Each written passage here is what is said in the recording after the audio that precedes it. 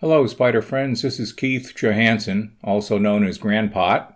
This is a video on how to install horns with a relay. There are actually two reasons why I'm doing this video. One reason is Can Am has a different way of grounding the horn, unlike other motorcycles. And the other is that puny little horn they had on there doesn't draw much in amperage, so I'm not sure what kind of load the actual horn switch can take. So it's always safer when putting on a horn, hook up a relay. So this will show you how to do it. As far as horn locations go, on my 2011, the horn is located on the left side of the frunk module. Not in the frunk, but on the left side by an air tunnel.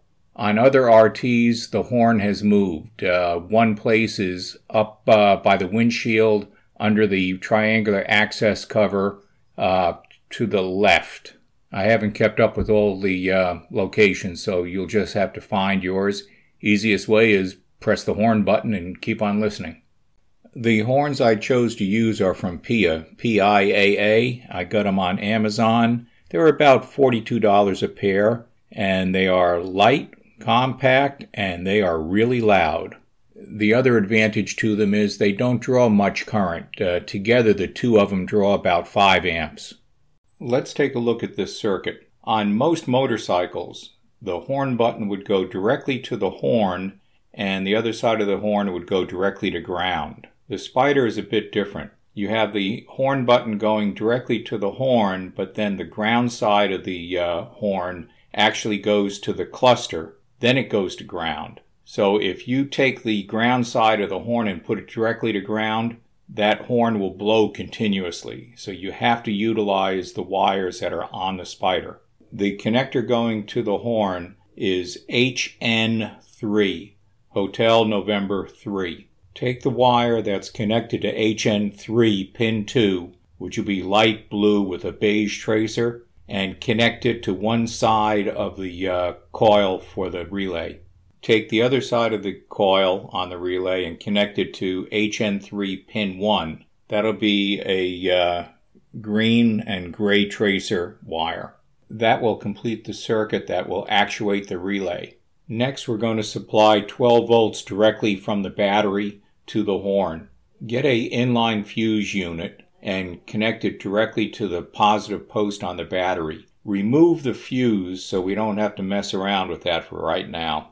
Run a 14 gauge wire from the fuse block or the fuse module and go directly to the common relay post, which is probably going to be number 30 on the relay. You'll notice on the drawing on my relay I have a 10 amp fuse. That's because I'm using a relay that has a built-in fuse to it. On the normally open contact of the relay, run a 14 gauge wire over to the positive side of the horn. These horns are polarity sensitive, so please make sure you get on the positive side. The negative side of the horn will now go directly to ground. One thing that's not shown on the drawing is we are actually hooking up two horns, so those horns have to be hooked up in parallel. Okay, the relay that I'm using is a common automotive relay, except for the fact that this one has a built-in fuse connection on it. And you can put in any size fuse you want, up to 30 amps. It also has a ring tab on it for easy mounting. As I stated earlier, the horn location is going to vary from model year to model year. My 2011 RTS had the original horn in the frunk module on the left side. What I decided to do with the new horns was put them in a very similar area in the air tunnel on the left side. Obviously, the first thing I had to do was take off the front trunk module, which is not covered in this video. I then had to remove the left side air tunnel.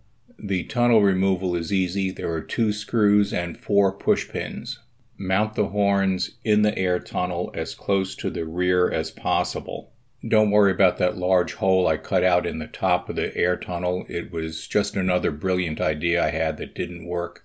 Installing the air tunnel back in the frunk module is easy. Remember, there's 4 push pins and 2 screws. It is important, though, that you have a connector so that you can connect and disconnect the horns when you remove or install the front module.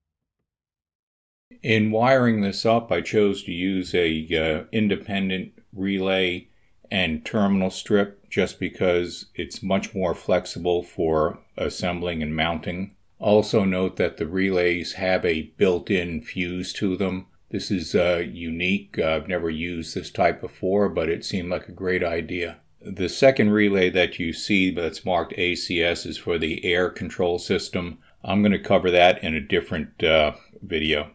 Putting the horns in the air tunnel is going to restrict the airflow to the engine a little bit, but it isn't enough to make any difference.